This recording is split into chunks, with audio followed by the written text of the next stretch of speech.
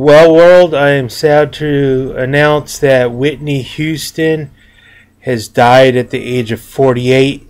At the present time, the known of death is not certain till the autopsy comes out.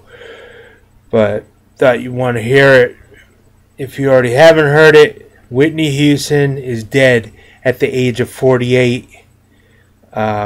More to come when I get some more information, or if you guys find out first. You can leave some comments on my it's a little hard, sorry.